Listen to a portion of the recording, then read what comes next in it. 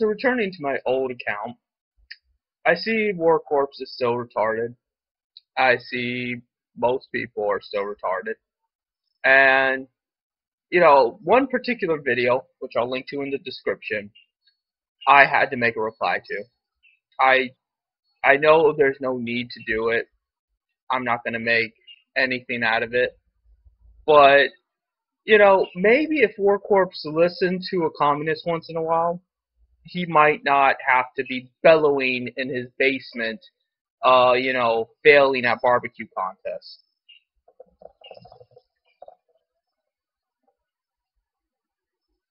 Point is that, you know, if I had $1 for every time somebody said that socialism doesn't work, communism doesn't work, and gave credit to capitalism for the invention of government, I'd be even richer than I am now. Because it's let me just give you an example. And Warcorpse is not the problem. I don't hate Warcorpse as a human being. It just exemplifies everything that's wrong with the modern Western person. He is the living embodiment of the stupidity of the West. Now, let me express why he is so stupid. He is stupid because he claims that, he even admits capitalism didn't create anything. Capitalism can't create anything. It can only market it.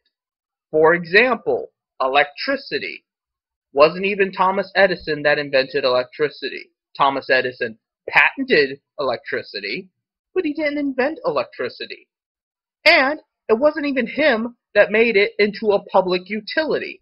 He wanted only rich people to have electricity because he knew rich people had money and he was going to get loads of money out of those rich people.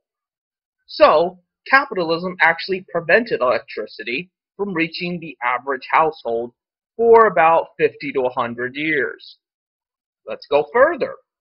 Capitalism did not invent clothing. Capitalism invented branding.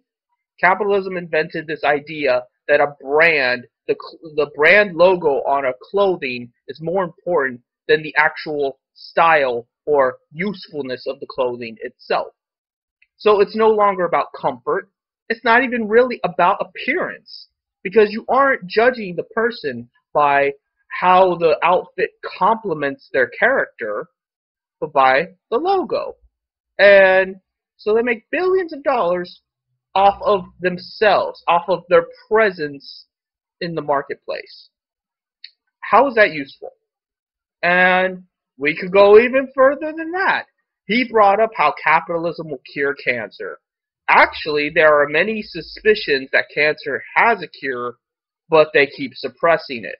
And it would make sense to suppress it, because if you were to invent a cure for cancer, you would completely demolish all of the medical facilities and all of the pharmaceutical companies that have treatments for cancer. They can't cure cancer, it helps it a little. And if you were to invent a cure for cancer, that would destroy them. It would destroy the marketplace. Stocks would collapse. People would kill themselves. Investors would go crazy. It'd be a madhouse. They're not going to let that happen under capitalism, because capitalism is not prepared for that. How could they be prepared for that? So they're not going to release it to the public. They're going to wean people into it by only allowing the super rich to have the cure for cancer. That's the way capitalism works.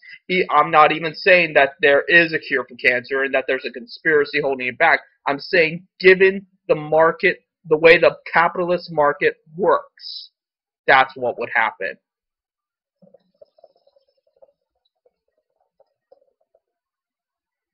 And if fucking Warcorpse and all these son of a bitches need to listen to me.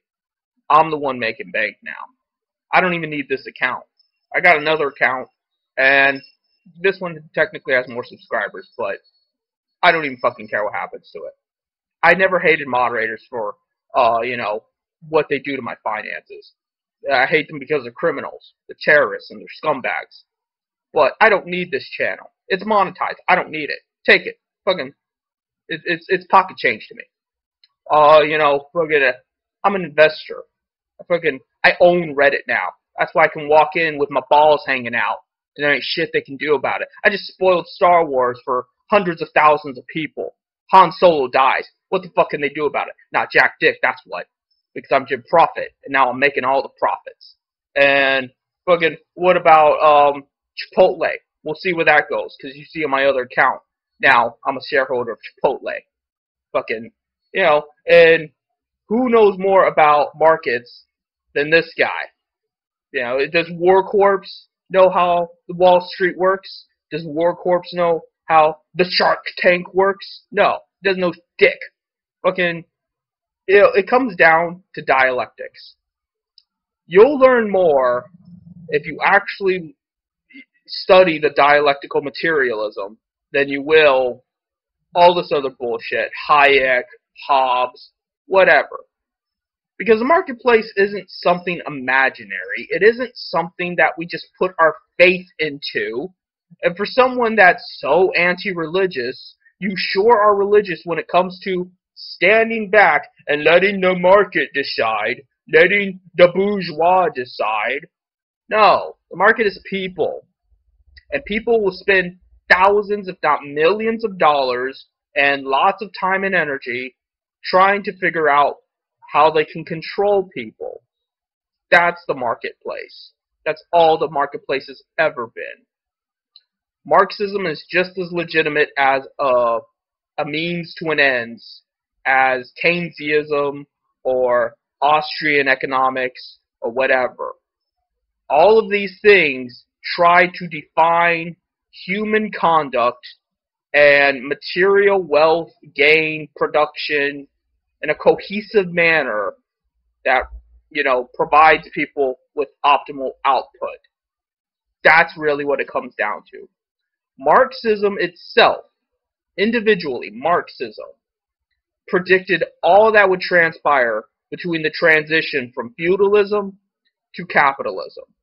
Capitalism is just a new development of that class divide, of that class war that, we talk about and then people get scared.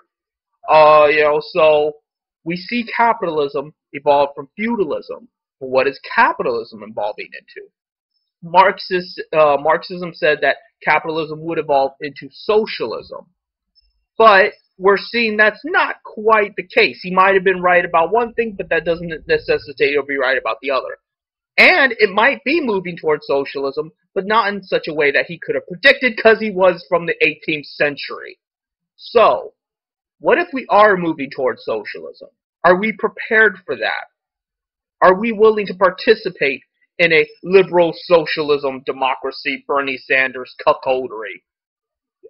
Obviously Warcorpse isn't. But more importantly, what does it entail? And is it going to be different for different cultures? Because obviously China's economy is very different than America's economy. It's a very different, ball game. So there is so much to consider. And that's why economists, there's actually people dedicated to studying that, to studying just the raw numbers and the fluctuation of the marketplace. Because, it could turn out differently either way. And I've always said that from the start, that I'm not interested in trying to get you into a revolution. You're not going to. You're never going to be emotionally and physically prepared for a revolution. I just don't want there to be moderators. I do not want to live in a world that has moderators and evolves and develops into that cancerous, bellowing abomination of a marketplace that lets criminals and terrorists and child rapists, which all moderators are, make bank. Not going to happen. So that's what I advocate. And most Marxists have at least some understanding of economics when they're actually Marxists, not these fucking wannabe liberal Maoist types. That's something else to get into and do a different video. I'm done.